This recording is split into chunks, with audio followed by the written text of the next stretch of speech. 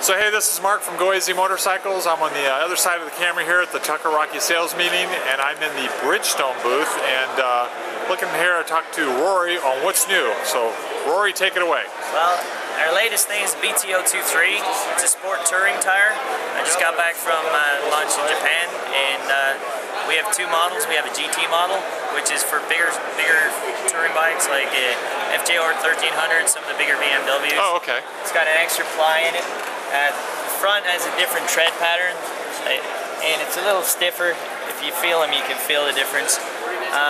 Compound's a little bit different. So the GT is what designates this as a little extra cord in it, or? Yeah, you can actually see it on the tire too. It says GT on the side. It says it right there. Okay. As you can see, even though they're both BTO 23s, the tread pattern is different. The GT has a little bit more line in it, and the rear, the GT spec looks the same, but it would still say GT on the sidewall. So the extra reinforcement is probably a little more stability in corners under heavy braking type, or? A lot of it has to do with those bikes are just pretty heavy bikes, yeah. And they're kind of hard on tires, and it just helps the sidewall not flex as much. Oh, so to eliminate cupping.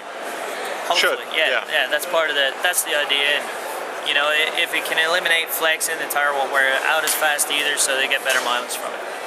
Nice, nice. Okay, and that's what's new for this year? Well, hey man, thanks a lot. All right. Appreciate it.